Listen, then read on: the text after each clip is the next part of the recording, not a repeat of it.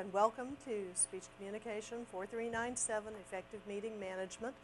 We have a special guest with us today as advertised on your syllabus. And for you channel surfers, you're in for an additional treat. With me today is William E. Watson, I call him Bill, Jr., William E. Watson, Jr., who is a lawyer, and more importantly to us, he is the mayor of West University. And he's going to be sharing thoughts with us today, talking with us about his duties as mayor, how the council works, or at least some of the things about the council works. Whether we find out all, I don't know at all. But we've been talking about large meeting planning in here, and now we're shifting the focus of the course to executive boards, executive committees, smaller groups. And so this is a relatively small council, I understand, but it has a considerable amount of power. So tell us, what does your city council do, and as mayor, what do you do? Well, the council is made up of a mayor and 4 council persons. We have 2 lady council members and 2 male council members, so we're pretty well divided and in compliance with all the existing laws. And we have about meet twice a month. And it's the most important thing about it is we're a home rule city. Now, that may not make a lot of sense to you, but there are 2 ways you can become a city in the state of Texas. One is a general law city, which is usually cities of under 5,000. And you're regulated by the local government code and the general laws of the state of Texas, and you can only do what the law allows. A home rule city, starting about 1912, has full legislative powers. We can do anything that the law says except what the law says we can't do. So that's the distinction between the 2. If you got over 5,000 people in the city, it's probably a home rule city. And that allows us to do just about anything except what the legislature specifically said you can't do. So we do whatever we need to do. And those laws are laid down by the state of Texas? State of Texas. Are they inherent in articles of incorporation, or is it just something you know about the way cities work? Just something you know about the way cities work. They're we special.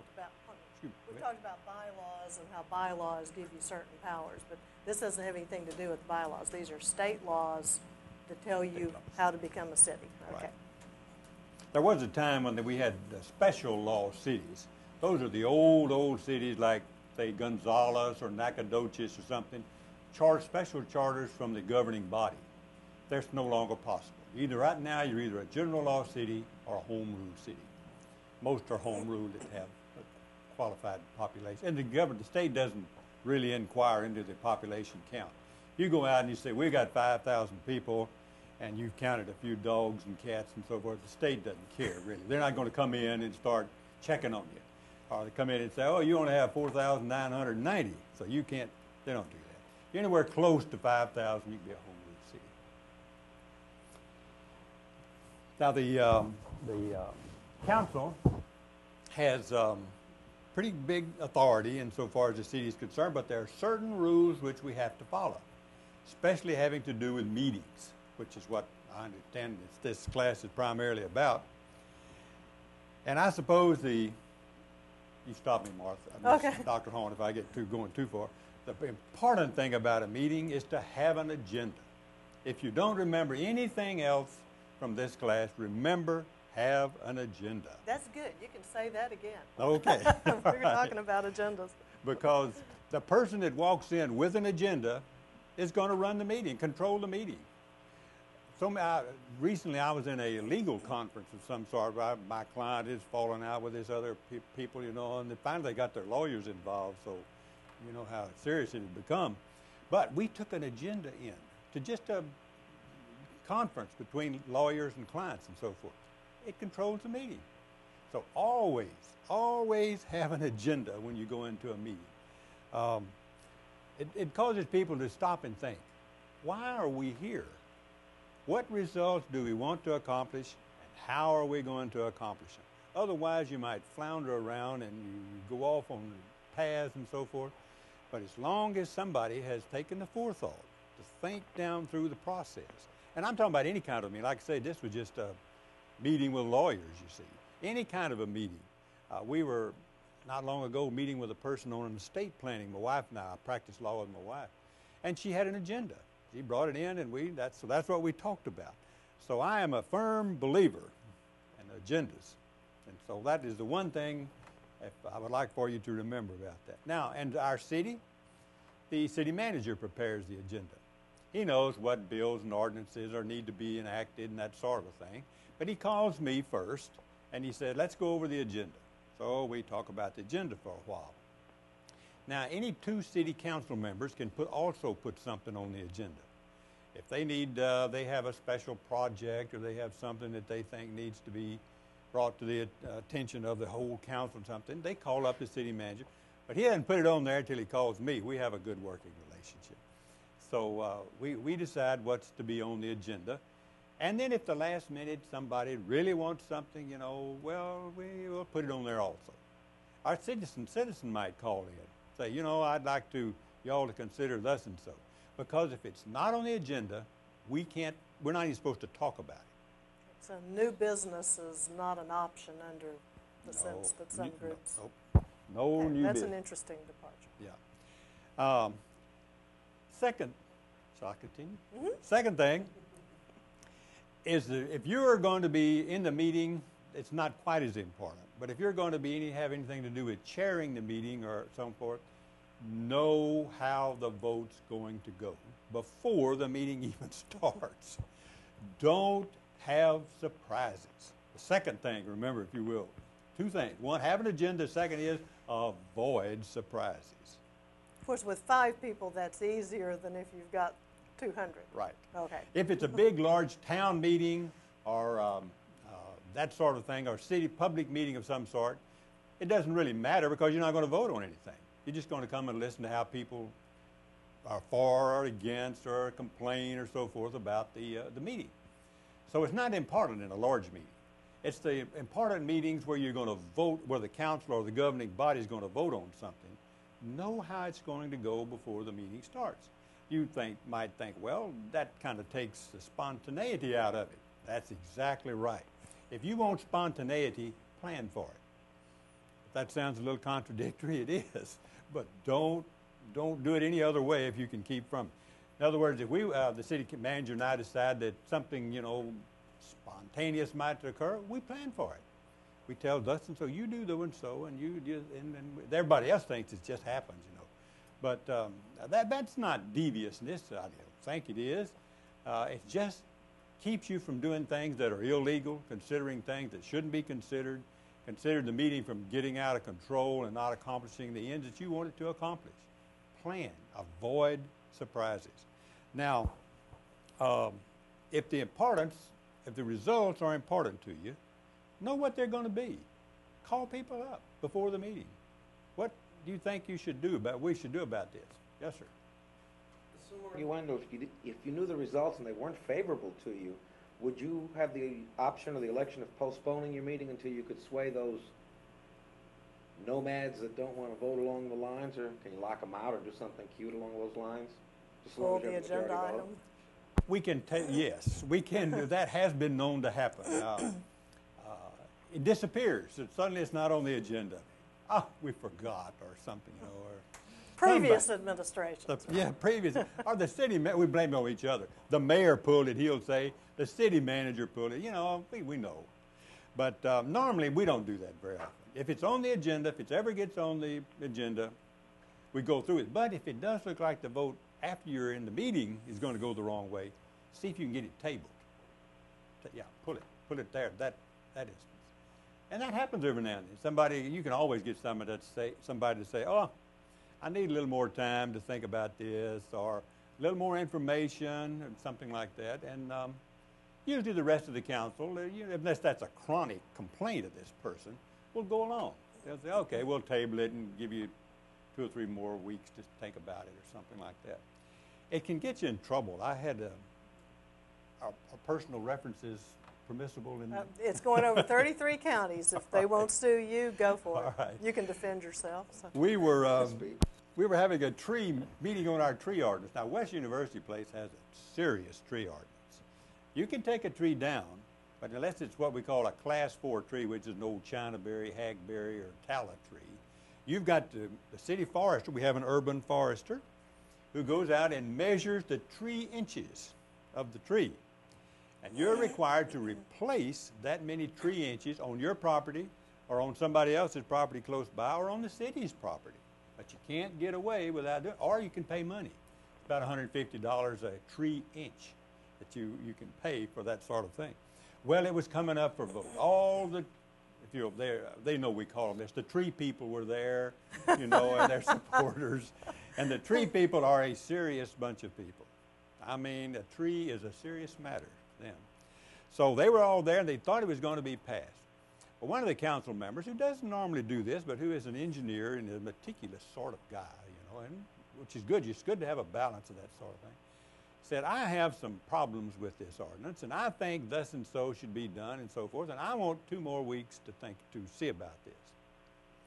Well, I liked the guy, and I wanted to get along, so I got one more person. I knew one more was slightly leaning in that direction. So it was a 3-2 vote. The tree people were terribly disgusted. They had been there to see this pass. They were planning a kind of a little celebration somewhere, to celebrate the new tree ordinance, and we disappointed them. And it was bad. I vowed, if at all possible, not to let that happen again, because they were. It was. I understand, they had worked hard on. But 2 weeks later, we passed it.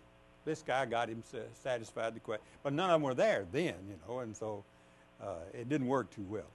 But normally, you don't want to be surprised about it. So phone around, the telephone's easy, As long as you don't have 3 council persons in the same room at the same time talking about the same thing, it's all right. So call around and kind of find out, or just have the city manager or somebody do it. You don't have to do it. Yes, sir? When you say no more than 3 talking about the same thing, is that in compliance with the Texas Open Records and Open Meetings Act? Is that your Yes. concern? Yeah. That you And it's not an agenda item, and it hadn't been notice posted.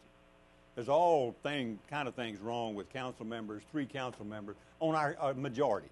On ours, it's 3. That's because 3 is a majority. 3 is a majority. And a quorum is a majority. Right. We talked You can about come quorum. back and scream you had a secret meeting in violation of the Open Meetings Act. But the 3 is significant because the 3 is the majority of 5.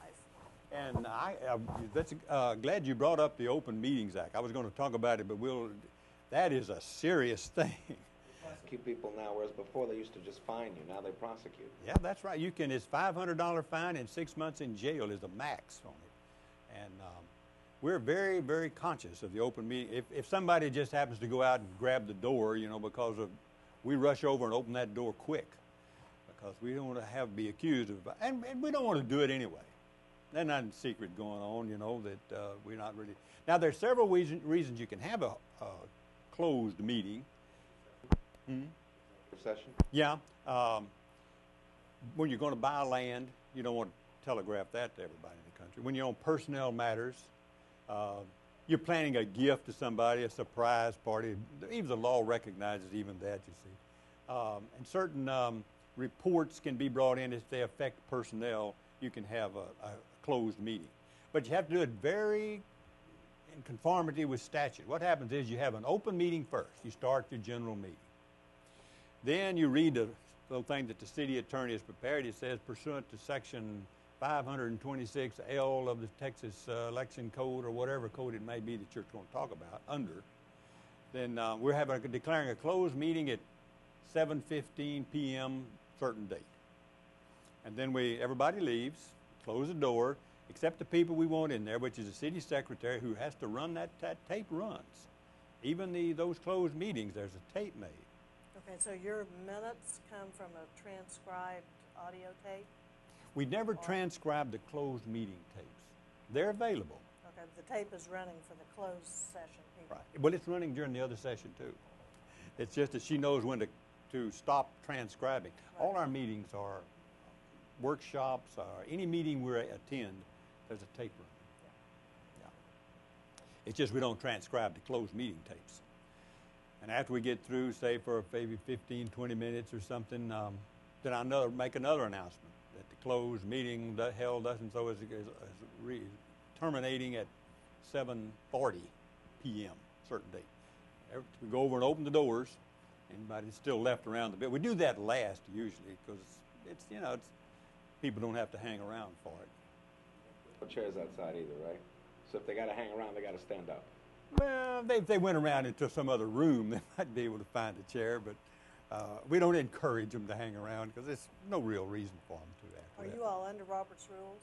Yes, we are. Oh, you brought your I have. copy. This is the property of the City of West University Place, and I'll have to admit I haven't read the whole thing.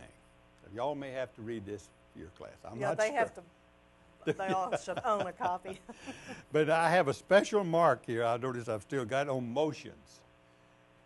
I think the Robert's Rules of Order on motions, or motions in general, are one of the most complicated things I've ever run across. When but we get through in here this semester, they're going to be so clear. good for y'all. You'll be way ahead of 99%. You'll know a whole bunch of good parliamentarians when you get through. Good. Because motions are very important. You know, if they're not presented right and done right, and you got to table them, and you got to amend them, and you got to do this and that, they're serious. Motions are serious stuff. They need to be looked at. Well, another thing I would advocate too is, in addition to finding out how the meeting's going to go before you have the meeting, have a meeting before the meeting. We call it a workshop session. And when you get in the workshop session, still got that tape recorder going, but find out for sure how everybody feels about things. The first, and our workshop has an agenda too. And the first thing on the workshop agenda is review the agenda for the regular meeting, which is the open public meeting. They're all open, but this is the regular meeting that's required by statute. So we go through the agenda of the regular session in the workshop session. I go down them one at a time. Here is thus and so's ordinance, thus and so, or limiting the number of dogs in West University, or that sort of thing. How do y'all feel? Cats, you put a limit on. I wasn't going to mention cats in West University. I can't move in. I have too many cats. 6 cats or 3 dogs. That's our limit. Yes, sir. I have to ask this question. I don't want to go too far afield because she'll let me have it later on. How did you pass? Did anyone challenge that on constitutional grounds? What, 6 cats and The 3 6 dogs? cats.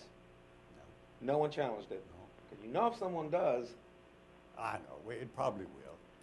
But we figure, you know, the health, you know, because cats run about, you know. And if the person who has too many cats keeps them all in the house, and we don't go around counting cats. We do not have a cat counter in West University, and I'm sure not going to do it. So if they'll keep them in, or let them out 2 at a time. One person who had a number of cats said, I promise not to let out more than 3 at any one time. But the neighbor, he had a neighbor who does not like cats getting in his flower bed. He said, aha, I've watched those cats. There's more than 3 cats out at certain times. And so we had to go back to the homeowner and make him promise, you know, on an oath or something that he would, or board out a couple of them or something like that. In any event, we go down the agenda items, and I also find this. I say, now this ordinance says thus and so. How do y'all think about it? And everybody, it sounds pretty good to me. So then I say, you make the motion to pass it. Designate somebody in the open, so that in the open meeting you don't say, the chair would entertain a motion for the passage of ordinance number 9556, and everybody sits there looking at each other, you know. I hate, that's another surprise. I don't like surprise, no surprise. Plan your meeting. So I say you, and I'll write his name in the margin of my regular session agenda. Who's going to make the motion? Then I ask, who's going to second it? Second it. So that way you know as you go through these things that somebody is going to make the motion or not make the motion. And I say, if anybody, say 2 or 3 people, or well, not 2 or 3, one person says they don't like the ordinance. Okay, you're going to talk about it. If they want to say something in the regular session, you know, they're all, you know, got made looking down the way. They got a constituents they've got to keep happy and that sort of thing. So if they're going to say something, I want to know if they're going to do it before they say it.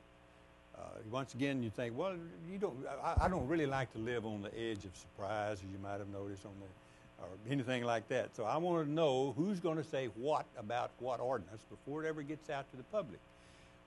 That may sound a little bit like over planning, but we don't have a lot of trouble in West University about our meetings and so forth. So I think it's a good idea myself. Now, already know really who's for it and against it. I just want to know if they're going to make a big deal out of it, you see, out in public. So normally there isn't. If there is a problem, though, if it looks like somebody's really serious, you know, or maybe two of them really, or if it's even worse, if three of them are really serious, we table the motion. We go back and we talk about it a little more, and we get a little more information, and we see about that. I also ask this: who from the city staff is going to talk about the motion? Say we have an ordinance to buy park benches. Well, the Parks and Recreation, head of the Parks and Recreation Department is going to stand up out in the public out there and say what it is and why we need them, and, you know, give a little preliminary discussion about it. Then, of course, you after that's over with, you ask that the motion be made to pass it and seconded. Then you ask for even further discussion. Nobody has it, then you take a vote. But I like to get the staff involved in these things. Don't ask the city manager. He already knows, and sometimes it's hard for him not to join in, and we don't mind if he does. But when we ask something about the public works, for instance, a pipeline or this or that or the other, dull stuff mainly, we want the man who wants to make the contract to tell us why he wants it, what he's going to do about it. Even minutes of the last meeting, I ask if anybody's going to ask for any corrections in the minutes. We have to do that. And usually we have a young council member who is very meticulous in reading and catches all the typographical errors and so forth. And she usually has something or other. But I want to know that too. I don't want any surprises about even the minutes in the last meeting. Yes, sir. Say the system that you're using then streamlines and allows you to get more done in your actual meeting by taking care of all this stuff that has to be procedurally correct, public recordly correct, but doing it behind the scenes. Such as there's going to be objections to the minutes or corrections, let's get those out so when we announce them in public, it's done. This way you wipe your slate clean and you've got time to really get down to government. True? Yeah, I think so. Well, on things that are really important, we take the time to go over it, but we know we're informed about it. Nothing is a surprise to anybody. People who are surprised make bad decisions because your emotions kick in, and you make decisions or you say things that you wish you hadn't said, that sort of thing. But if you already know what's going to happen and when it's going to happen and who's going to do what, you don't have as much of that kind of a problem. Now, yours is the only group that I know of that's this, but knowing you, I'm not surprised, that is this meticulous on the front end before the meeting. But what he's describing is what sometimes happens within executive committees and executive boards before they go to something like a legislative assembly or the organization as a whole. The officers may sit down in a pre-convention meeting and say, okay, here are the agenda items that are coming up before the 400 delegates out here. Here's how we think it's going to go. Here's what we anticipate. Here is the position of the officers on this. Let's find out where the officers stand, and then someone is in a position to say, on this particular motion, the executive committee supports it or doesn't support it, and that will help it could influence. Sometimes it backfires, but anyway, it's a factor then in the assembly as a whole making a decision. But certainly the people in charge need to know what's happening as best they can. Follow up, Michael? Yeah, what's the average time of your council meetings? I'll give you a hypothetical. You have 2 new ordinances that you're going to want to try and pass. You've done all the background. You know who's voting yay. You know you've got this one. It's a slam dunk, so we'll get that out of the way. Got all your minutes corrected from your last meeting. You've got very little opposition. Got new business, if any at all comes up. Your new business is disguised as your agenda for this particular meeting. What is the average time you're taking with these meetings in light of what you said you do behind the scenes? The behind the scenes is a whole lot more time consuming. Yeah. Average meeting open to the public. If I was to walk into your city council and come to watch efficient government at work, how much of my time would I be taking? The passing of the ordinances and the motions and so forth would take about less than 30 minutes. So you can get your whole city council convened, yourself there, and pass everything, get all your business taken care of, and bang the gavel in an hour? Yes. Now, the time-consuming portion of it may be is the time you let the public speak. You see, we're Up to debate. oh well, no, not on the particular. Here's where we do it. Let me tell you. Say it's a typical regular meeting. First, we open with a prayer. That's probably of dubious constitutionality right there. But they I know keep it, re-electing you. but we keep doing it anyway. But then, because there's a controversial thing there, you know, we want to pray that everybody will be nice and be sweet to each other, and you know, and for wisdom and understanding and that sort of. That kind of calms people down. Then we have the Pledge of Allegiance, patriotism, you know, with the flag. We wave the flag a little bit. That calms people down again. Then, though, the next thing on the agenda is anybody in the audience who wants to speak about a non-agenda item. And you never know. That's what I cannot plan. That's where the surprise Are there is. time limits on these? 3 minutes. To West U, I mean, you're not going to say, I want to talk about the war in Bosnia at a West University City Right. Council meeting. There is some guidelines by which people who address the City Council of West U will deal with the West U problem, correct? Well, yes, they always have, but there's no limit anyway. I mean, there's no restriction on that. They can talk about the war in Bosnia If they want thought to. West U should send aid to Bosnia, Yeah, or pass a resolution condemning the Croats or somebody, you know.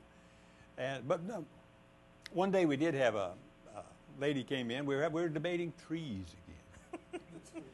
This lady came. This was not necessarily a tree lady, so that's why she caught me by surprise.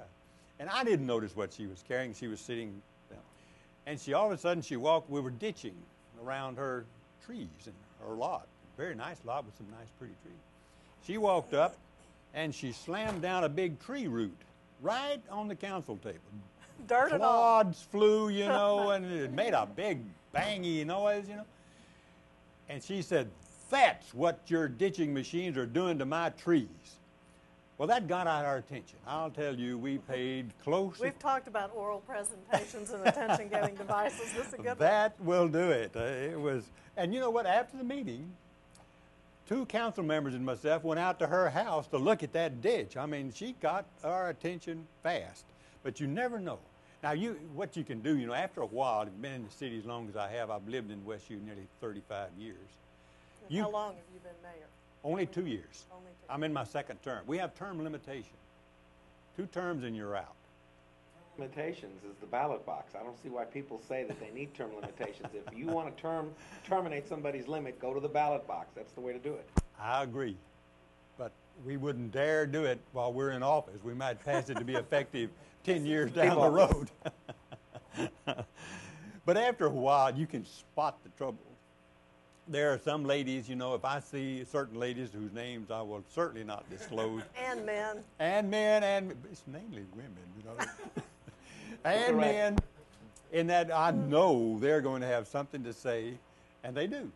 And it's all right, you know. I mean, we need people who feel it's their job. And one lady's told me this: I feel that it's my job to oppose y'all in most things. Well, okay. Keeps honest, yes, keeps on track, you see. So but that's where you get your, but we do put a 3-minute limit. City manager sits there with his watch, and he gives them 3 minutes. We had one young man, he was a Vietnam veteran, who did not like what we were doing over close to his house. We were putting if you'll pardon the expression, a sewer lift station over close to his house. The very name of it indicates why he did not want it there. And he wrote us a long letter, about 4 pages of legal-size, single-spaced letter. And we got it, and we got it in our packets that the city sends out to us prior to meetings, and we read it all, or we read at it. But then he came and he wanted to read it to us. So we said, okay, 3 minutes. So every regular session for about 3 months, he would come and read us a part of his letter. Then he'd mark the spot as far as he got in his 3 minutes, came back next time, read us 3 more minutes worth. Oh, my. Until he had read the whole thing. Yes, sir. Time to build the sewer before he got done? We built it, yes. There wasn't anywhere else to go. A sewer lift station is like a lot of things, you know, not in my backyard, you know. But everybody has to. Voiced his opinion, the project, it had become moot. finish reading because the point is moot. We built it. Just about. We didn't quite finish it, but we had the plans had been drawn and the ditching had commenced before he got through. And we're going to decorate. We're going to put red tip photinias. You know, that's the disguise for all city or departments. Red tipped photinias. You plant enough of them. I tell you what you do. You go down the street and you see some red tip photinias. Watch. There's something going on behind them. You know, Everybody know what those are? Those hedges that grow red and then turn green. They're what we use. Certain things like olfactory things that could get caught in the wind and bring disrepute upon what is behind these pink, whatever they are. Yeah. The more of them you see, the more you better look. See what they are. We also put them around parking lots here, though. So. They're good they grow like mad, you know, and then they never die. So they're really good for that sort of a thing. One thing about having an agenda, too, is you can't get off of it. City attorney, we always have a city attorney present at our meetings. He's not employed by the city. He's a contract man, and he's always there. And if he sees us straying too far off you can't do that. You can't stray too far off your agenda. So that's one of the dangers about. Well, no, that's a comforting thing about an agenda, as far as I'm concerned. I know we're not going to go off into some kind of weird something or other off our agenda, but he's there, and if he sees us straying too far, he'll tell us that. He'll kind of, Mayor, maybe you better get back to whatever we're supposed to be doing here tonight. And we do that, so we try to avoid that. Well, let's see, I asked you, too, if you ever needed a sergeant at arms, and your response was? We have the chief of police there in uniform with his gun, you know. So he doesn't have any disruptive meetings. Well, he's always there. And he has a very large sergeant, that if he can't be there, the large sergeant is there. But we've never really had any problem with it. Another thing to remember, too, if you're chairing a meeting, have a gavel. I've had to use Coke cans or whatever, you know, but you need a gavel. And most Americans, if they hear a gavel banging, will stop. It's just, I guess we watch so much TV, you know, where the judges or somebody. But you need a gavel. And I've really never had any trouble. Nobody's ever gotten into a fight at one of our meetings or thrown anything, or they've said some perhaps unmannerly and harsh things, but the police chief is there, and they know that he will be fair, so we do have a sergeant at arms. That might be difficult in some kind of, you know, local association meeting of some sort, that you have a big, large brother-in-law or something. There was one group that I worked with as a professional presiding officer. You know, they're paying me to referee the meeting, but not a little cozy group like this. And pounding the gavel didn't work. You know, they just kept shouting at each other and so forth. And so I finally shouted into the microphone and said, "You are paying me whether I preside or not. You know, it's your money." And so that got their attention. I said, you know, you can come to order and conduct business, etc. But I can imagine what they were doing with their regular president who was not being paid to be there. So. I think some groups get in a habit of that sort of thing. We're a rather sedate group, and we just never have gotten into the habit of doing that sort of thing. So even where trees are involved. I was going to ask you on your limit of debate, is that in bylaws? Is it a kind of standing rule set up by the council that you could change to a 5-minute rule if you wanted to, or where does that rule sit? It's in our ordinance. Yeah, we have in our ordinance it is 3 minutes, but if we can, you know, we don't, under normal circumstances, we don't really cut people off if they really got something, especially some nice lady you see who's up there, grandmotherly type. We're not going to tell her to shut up, sit down, or anything. Like any other organization, you keep it in case you really need to enforce it. If you don't need to enforce it, it's the who's to complain rule. No one's going to complain, and it's a pleasant flowing, and nobody complains, and the person can ramble on forever. And you're not going to run into a free speech problem because it's time and place and manner. Yeah. You gave me your 3 minutes. It's a public forum. It's a state-operated forum. Time, place, and manner. And do you have bylaws also, or are the ordinances the equivalent of bylaws? How many governing documents do you have? We have two, primarily, and I happen to have them with me. One is the charter, right? It's only about an 18-page document. It's kind of the bare bones type of the City of West University place. Made by a lawyer then? No, it was made a long time ago about people who incorporated the city. And it, like I say, it's right here in but it does have something to do with the meetings of one kind and another. And powers of the council, the meetings, we will hold 2 regular sessions each month. About our regular sessions, our special sessions. I can call a special session, or 2 council members can. If right now we're considering budget, and we need to get through with it, go through it. So we're having a special meeting tomorrow night, on a budget. And the rules of procedure are those adopted by the council, and we have adopted Robert's Rules of Order. Then we have the regular Code of Ordinances, which is all of this part of it. And that's what governs. The Robert's Rules of Order sets the structure for it. The ordinances then tell us, flesh out the charter, and those are our 2 governing documents. We're in the process of redoing all of our code. It was scattered all over the place, and we're trying to codify it in one spot where we can look at one place and find what we need to find about any particular subject. Is all of your voting done by majority? Do you ever go back and change something, and if you had to rescind anything? Roberts would say 2/3, but we've never had to do that. That would be a surprise.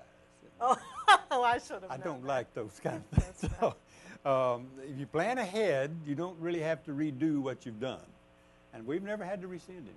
We've tabled, like I say, we've tabled things, and we've gone back and amended motions, or ordinances, but only after some kind of a discrepancy was found, or we found that it was Okay, not now if really. you're amending an ordinance, is that previous notice on a majority vote? Previous notice in 2/3? Previous majority. No, not previous I majority. mean, previous notice, but just a majority. I mean, majority. You have to give notice just like it was a regular ordinance. Excuse me, I didn't understand what you're saying. 72 hours, before the agenda has to be posted. I believe it's 72 hours prior to any meeting. Unless there's an emergency in which it can be reduced to 2 hours. If the hurricane was hitting or a terrible epidemic struck or something, we can have a shorter time. But normally it's posted on the door of the City Hall. You have a 72 hours. definition for emergency, or? Not really. We've not defined it. We're going to go with it. Yes, sir?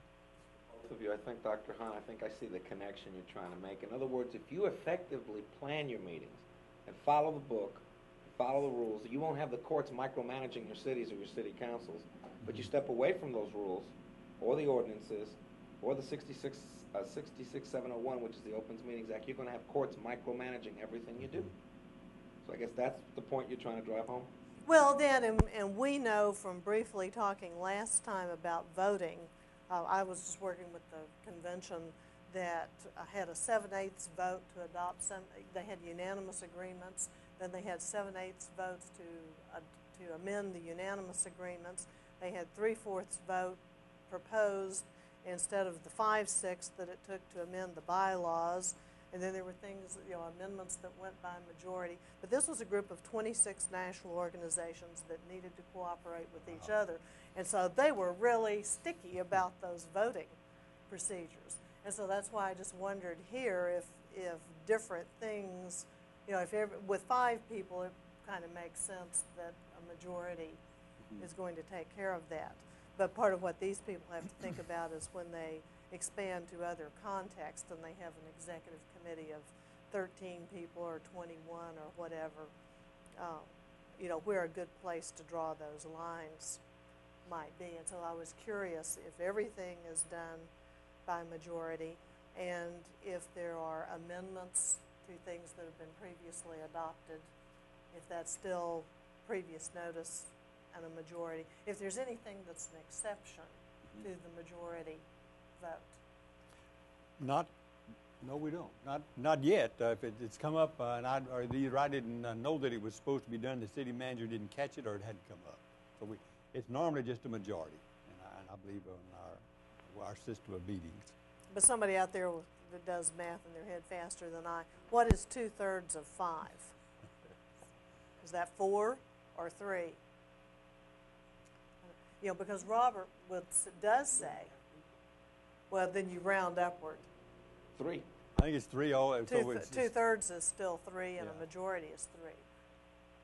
So we're covered, I guess. Yeah. So, but you know, like to go back and correct minutes is equivalent to, in our jargon, amending something previously adopted. And Robert says it takes a 2/3 vote to amend something previously adopted. When you say minutes, I mean normally they're, according to Roberts now, I've done some peripheral reading of this book.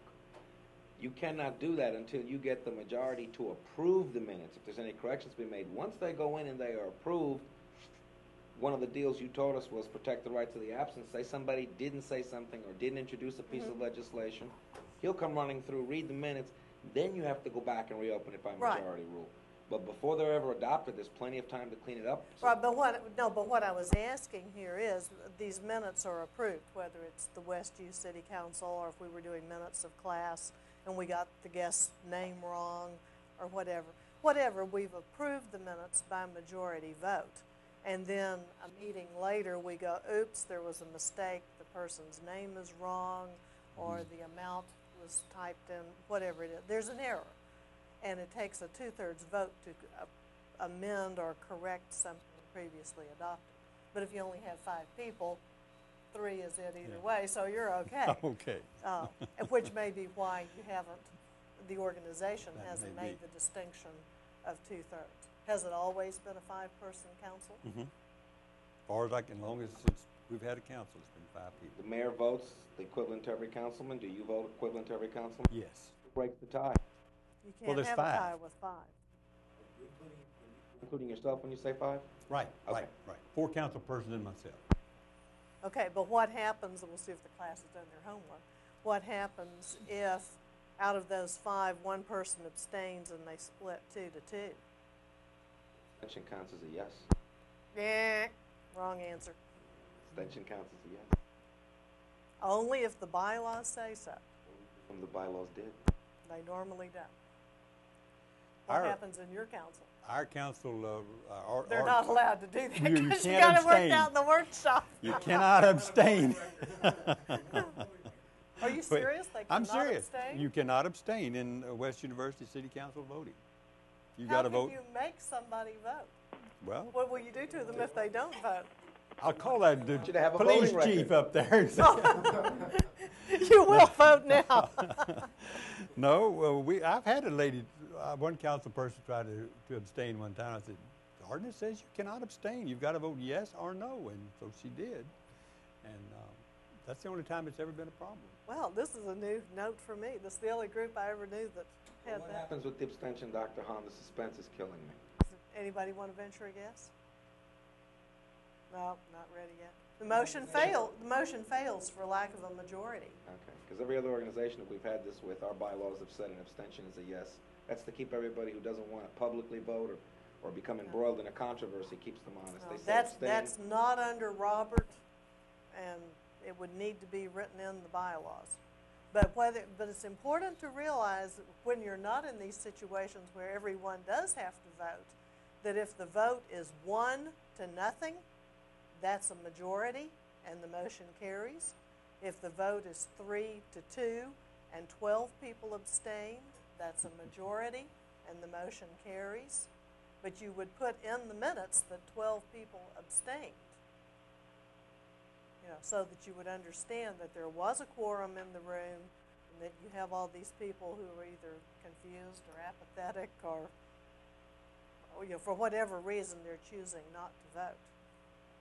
But if it's a tie vote and the chair or president, presiding officer has already voted, then the motion fails. Because the chair votes in order to do what? 2 things. To break the Tie is the first one. break the tie and or create a tie. Last question for Oh, it won't be the last. Mr. Watson. You always start out like saying that, but you know it won't be. You said earlier your city attorney was a independent contractor. He's not your full-time city attorney? Mm-hmm. Good. Now, assume with me, how do you get the fiduciary and the attorney-client privilege if he's not really your attorney? Like, if he gave you bad advice, I could see why he doesn't want you to come after him if he causes you to be sued. But I could take his deposition because he isn't really your attorney, is he? He's an independent contractor. No. I'm an attorney. When I have a client come in, I am not in. There's an attorney-client relationship, although I'm not employed on a full-time basis by that client. So it's the same principle. In other words, he works for us by the hour, which is where any lawyer works for any client by the hour. Boy, In the like, minute. He's not. Huh? In the minute. And the minutes. Yes, and he submits. up to the nearest 15. Law students in here or something? Is that? Just Michael. Oh, okay. Well, yes. Got some speech majors, meeting management types of it. So they're we have a attorney-client relationship with him, but he's not. He submits us a bill once a month, a detailed, itemized bill. You know, so many hours spent on this and so, and with a sum total, and we send him a check. Let's see. While we're on voting, everything show of hands. Do you do secret ballots? When do you have a written ballot? We just have an oral ballot. I just all those in favor say aye type situation. See, I already know how it's going to go anyway.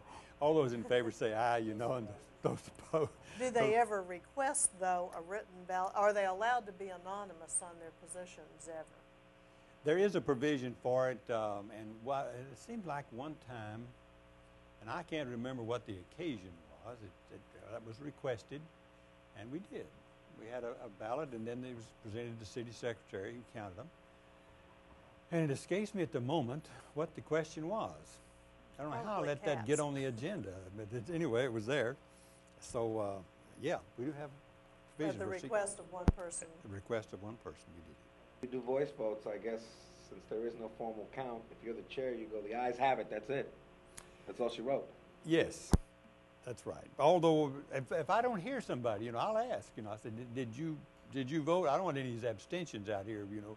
So they say their vote. So if I can't hear them or something, I ask.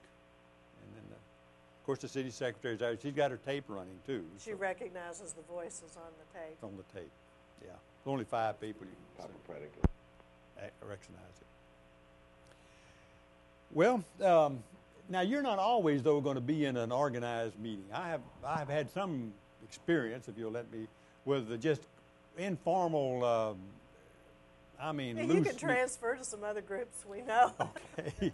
Well, I tell you where it comes up. We're on 2 other committees together. It's small country churches. There's a building there. They own property. I used to do some oil and gas work. And geologists have a tendency to find an oil field where there's several country churches with graveyards. If you find a place that's got a thick bunch of country churches with graveyards, there's got to be oil there. Drill. And a dry county as well. And, yes. So the question is how to get some action out of this totally informal, loosely organized group, you see, when they own property. The law recognizes the situation, and of course the oil and gas industry is not going to be frustrated in the state of Texas simply because we can't find out who owns it.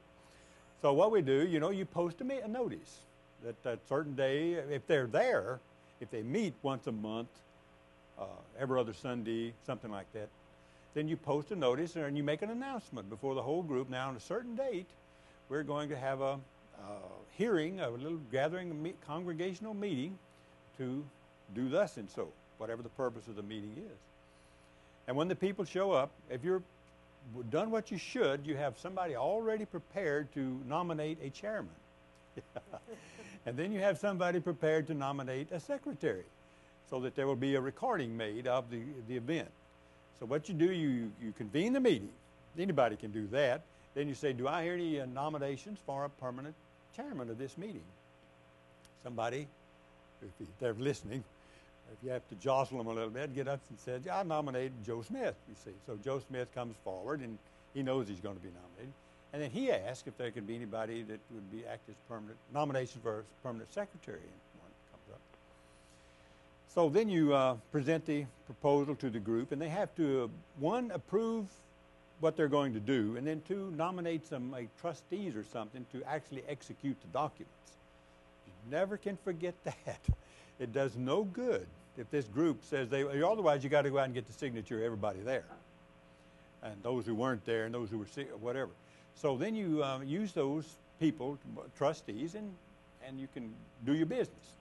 Yes, sir. The document. Then you record the document at the county Yes. clerk's office, or you're out of business. All right. Then you take it down and record it, and you pay the church, a little church, a bonus and so forth, and they put on a new roof and paint the building, and everybody's happy. And but you will run across those kind of, and of course, the associations. The Texas law recognizes really two large groups: corporations and unincorporated associations. Corporations we don't have to worry about. They're governed by the Texas Corporation Code and case law defining that. The bylaws of the group and case law, which is described and define those. So we don't worry about corporations. Their meetings are going to be conducted in the standard, uninspiring way. But it's the unincorporated groups where you can have the fun and surprises if you don't plan ahead. Its own constitution and bylaws, if it has any, governs. In other words, if you've got a little organization of some sort, get you some bylaws. You need bylaws because if they're not immoral or illegal, they will govern the structure of the meetings and how the organization conducts its business. And you'll be surprised. Sometimes I talk about these little country churches. They've got them. Sometimes back there somewhere, in some old lawyer or grocer or the man that owned the country store or something got together and drew them up some pretty nice bylaws. If you can find those, that's all you need. Just go right by them. So bylaws are very, very important in that type of a situation. And the courts will recognize if the bylaws say, limit membership in some peculiar way that doesn't violate some state law or federal law, that controls. The discipline of members. You miss 3 meetings, you're out. You go. If you, by assuming membership, you subject yourself to whatever the bylaws of the organization are, no matter how strange they are, if they're not immoral or illegal. It's a contract between you and the organization. Yeah, you assume the obligations under the contract whenever you become a member. So those kind of organizations are around, just a little local sports group or civic group or anything like that sometimes is need, but Notice more and more because of these types of litigations, the litigations that are ending up in the courts are church groups. These people are going to court wanting to remove their head deacon or whatever this gentleman may be. And what the courts are calling into question now is, let's take a look at your bylaws. Let's take a look at your... Right. And the court says, these are your bylaws. I mean, they're lousy. I agree. As a judge, I think they're lousy. But y'all agreed to them. Bye. That's right. They're very important. And since y'all know all about them now, and you... Well, they're just getting started. Oh, Last class, we went over the How basic important they were. content, Yeah. name, object, purpose, members, meetings, that sort of thing. It's a very important thing. Any really peculiar bylaws you recall? I mean, I told them about one group I was aware of that I'd worked with, that the board elects itself and the membership just comes to the annual meeting to see what the board's been doing. But that's what the bylaws say. You can have a self-perpetuating group. You sure can. Yeah. And I didn't know if you'd seen any that were I can't remember any at this particular time. They a lot of times in the deed to the unincorporated association, it would say if it ever ceases to be used as a church, graveyard, school, then it reverts back to the family, that made the grant in the first place. So you've got to be careful that you don't, when you take an oil and gas lease or you do something else like that, you don't subvert the original purpose, or it reverts back to people who may have not been around for 100 years. Well, that's a problem. On your hands. Battle of heirs and that sort of a thing, yeah. So that's the most, I know my great-great-great-grandfather started a little town south of my hometown called Leesville, Texas. They're not listening. But he put in the city charter that if anybody ever bought a piece of land from there and sold liquor or even drank alcohol on the property, it reverted back to him. Well, it was not constitutional, and it hasn't happened. But he was a minister, and he did not like alcohol. So you can find some rather strange things if you go back into some of these city documents. But normally, they're sane and sensible, and just for the conducting of business. Also, well, one thing about a home, another thing about a homeroom. What time do we start? Oh, we've got 20 minutes or okay. so. You know, you have in home rule cities, you can have a strong mayor type of government or a city manager type of government. I don't know if y'all have talked about that or not. Houston has a strong mayor type of government. Bob Lanier can hire and fire department heads and has all manner of powers, whereas the City of West University has a city manager type government. In other words, I'm something of for many purposes, just a figurehead. I've often thought that a trained monkey could do about 80%, if as long as you could train him to smile and be nice, you know. Not lose his temper. Not lose his temper, and don't be surprised. But the city manager really, and he has the power to hire and fire department heads. And he can do his job to run the city on a day-to-day basis. Now you think, well, we can hire and fire him, you see. That's the catch. The city, I believe even the state law provides that no matter what the structure is, that the city council has the right to hire and fire the city manager. Otherwise, you get a complete dictatorship, I guess. Yes, sir? Oh, okay. But normally what you do when you have a strong mayor type of government, you pay the mayor. It's a full-time job. You pay him a lot of money, and he devotes full-time to it. The city manager type of government, you pay the city manager, and the mayor then is kind of a voluntary type situation. I do not get paid a substantial sum of money, and practically nothing at all, in fact. So, but the city manager he's good, and he's a good one. We have a good city manager, and that's a real crucial thing to select a proper city manager, because he's going to control. How Galveston has it set up the same way. They have a mayor that you very rarely hear of. It's like Queen Elizabeth. They really don't have any power, and yet you have a guy named Matthews that controls the city in emergency crises, spending, budgetary operations, police department, interaction with the federal courts. It all goes to Doug Matthews. I mean, Ms. Cruz does hardly anything at all. You never even hear of her. Yes, it's a completely distinct difference between the two. They're poles apart insofar as the power of the mayor is concerned. Other than hiring and firing the city manager and setting the agenda and presiding over the meetings and that so forth, the mayor doesn't do much in the city manager type of government. Let me see here. Now once again, I think we pretty well covered the Open Meetings Act, but you have to once again give 72 hours notice of when you're going to have a closed meeting. And you must be very careful to observe the physical aspects of it. In other words, have the door opened. In other words, I don't care if it's cold wind, or occasionally some person will bring a baby to one of the council meetings who will get upset after a while and start screaming and crying, and they'll go outside. Well, we don't have a very big city hall, and it's difficult to carry on business with a baby screaming at the top of its voice, but we can't shut that door. If anybody goes and shuts the door, the police chief goes over and opens the door back up. So the Opens Meeting Act is like we've said before, is not something to fool around with. It's very important that you abide by it.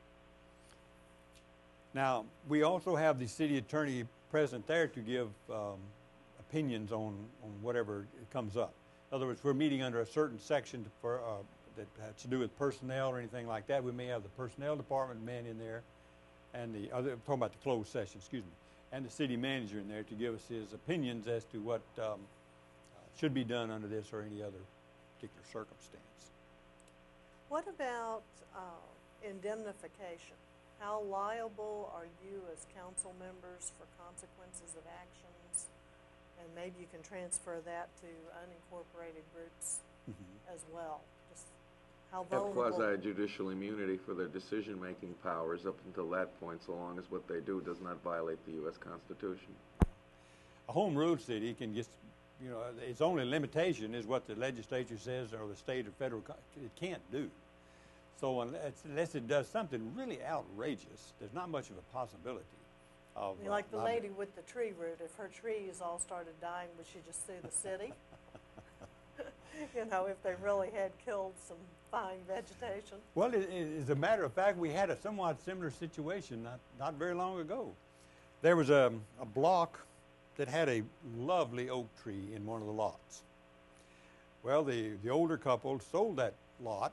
The house was torn down, and the purchasers wanted to put a big house on there. That oak tree was right in the way, and I'll have to admit it really was.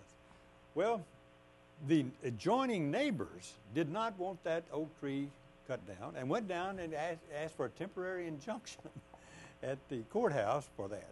And a lot of tree inches to replace. A lot of tree. Well, they just didn't want it cut down, and as a matter of fact, although it certainly will never be named, the man doing all of this was an instructor in the University of Houston Law School. No, we won't go into that. So what we did, we had to go down and have a meeting, have a hearing about the temporary injunction, and got it lifted, of course, because he didn't own the property. He just liked to look at that tree over there that was blocking the way and so forth.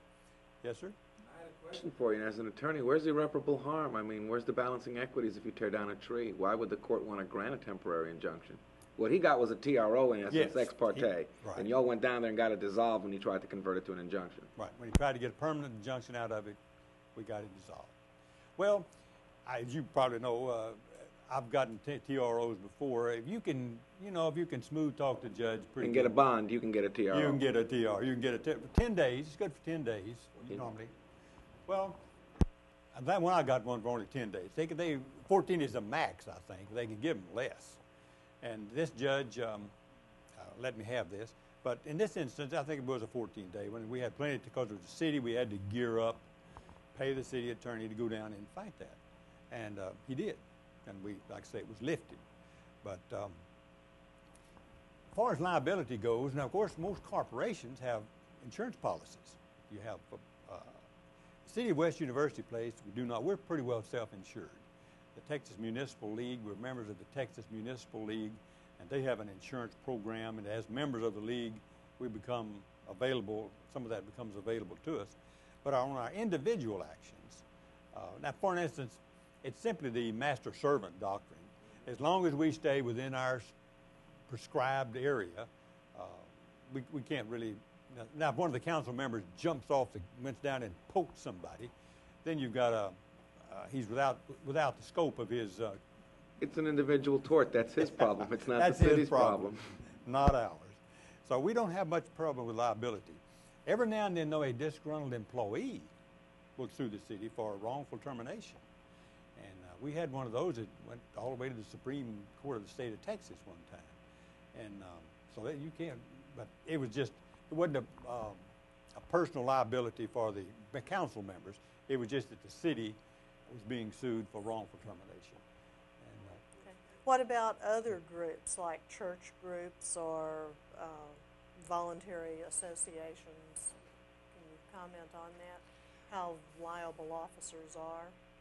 I mean, well, you can be liable for that. There's a dangerous ground there, but it's hard to get good insurance.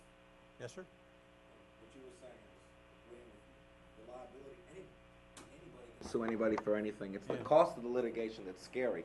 It's not the ultimate judgment that will scare anybody away from public service. It's just the outrageous cost of having to defend against it. Mm-hmm. We have, as members of the Texas Municipal League, they will come in and assist us where the city is being sued. And they hire, in effect, a local attorney to represent us in addition to the city attorney. And the city attorney works with him, and they try the lawsuit or do whatever is necessary to satisfy that situation. But individually, it's very rare for a city council member or anything like that to be sued.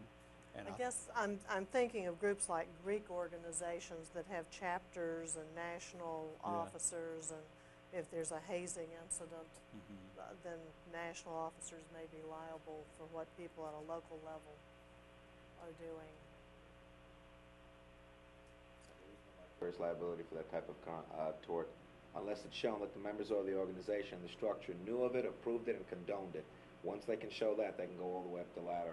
But simply because an individual chapter chose to do something that was on its face illegal, you can't hold the organization responsible. There's no immunity for crime, in other words. That's the short end of the tort. You commit a wrongful act, you can't claim any kind of immunities because you committed a wrongful act. the master-servant doctrine does not apply to a situation like that.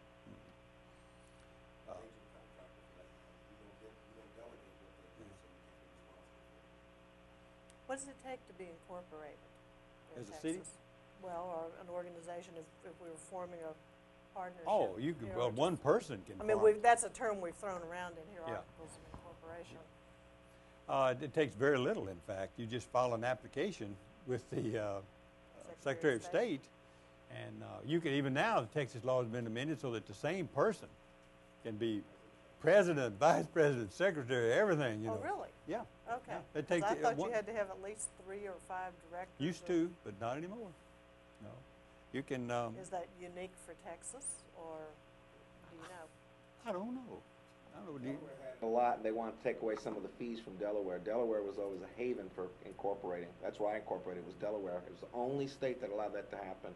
34 other states now. To let one person hold all the offices, is that what you're I saying? hold the office of president, vice president, treasurer, and secretary in my corporation. I am the only person I have to answer to.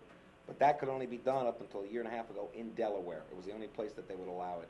And incorporating in Delaware has wonderful benefits. If you have something to incorporate. Yes. I was going to ask you, what would the benefits of, I mean, say you're going into business, what would the benefits of being incorporated be as far as financial liability or something like that?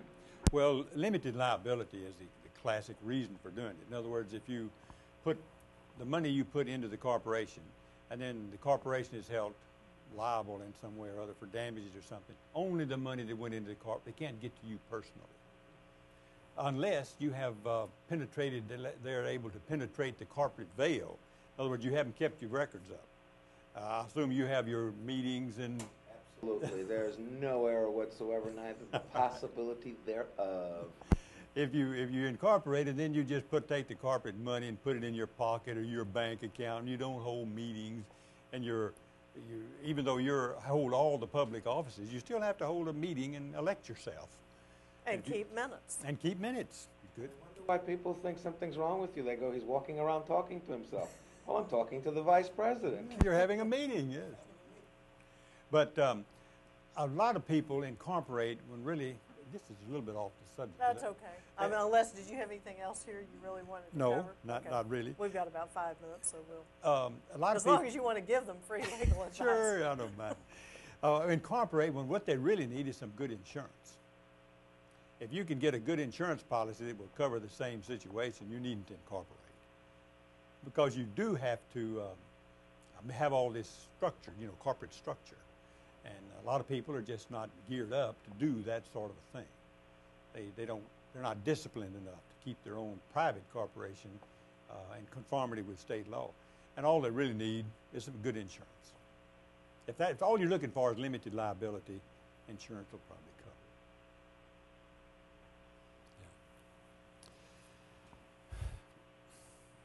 it. Other Any- thoughts or questions?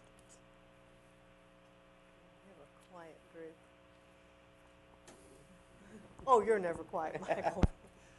Okay, I guess if I had to kind of sum up about meetings, I can repeat kind of what I wanted. Be sure and have the agenda.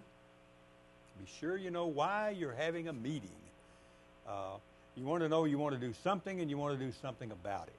You see, that's really what an agenda is and all that. So if you can do that, I noticed that at some of the committee meetings that the legislature holds and stuff like that, If somebody, even just a member of the group, will come in and he's the only one there with an agenda, that people follow that agenda. It's just that important.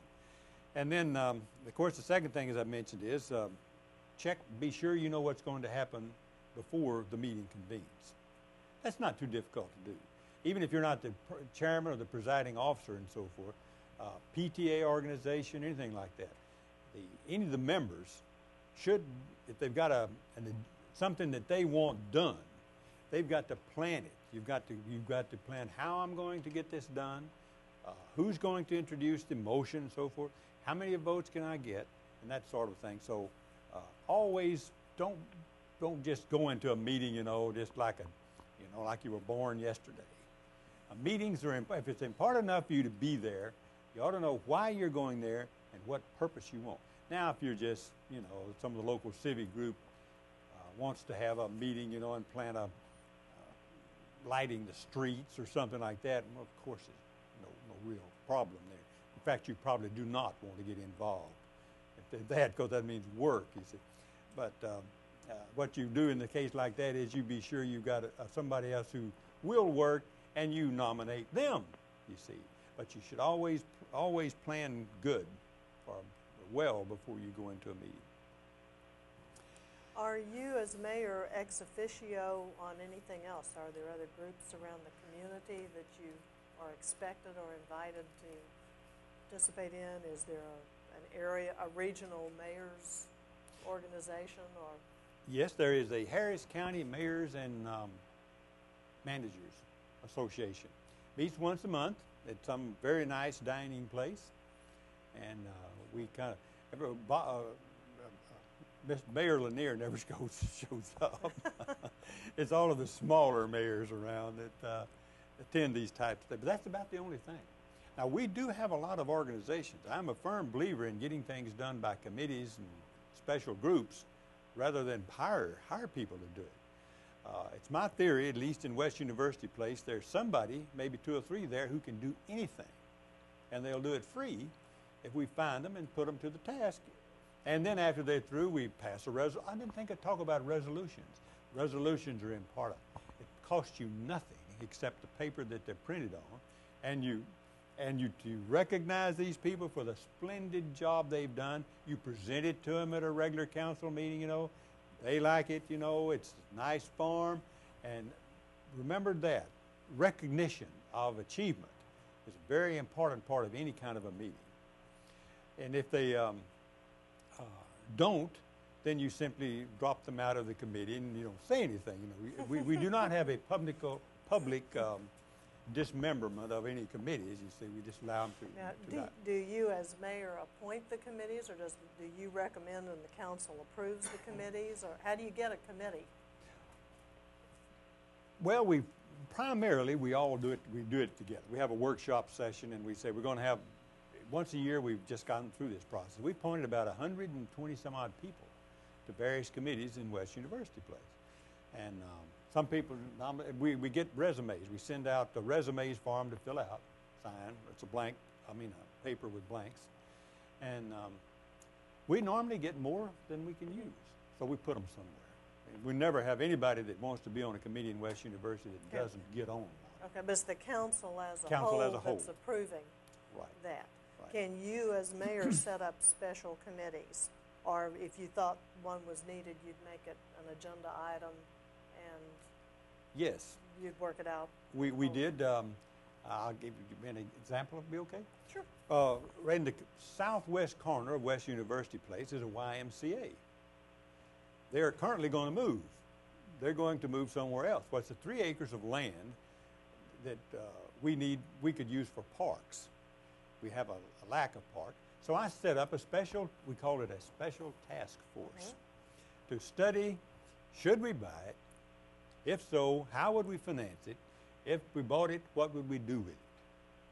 And it was really a crackerjack bunch of people. And they went out and met. You've got to get a good guy, chairman of that thing. We did. And he met, and they met for about 2 or 3 months and decided that, yes, it's the only thing to do, and, answered all our questions. had a little bound report, very nice little bound report, and we will probably, as time goes on, do that.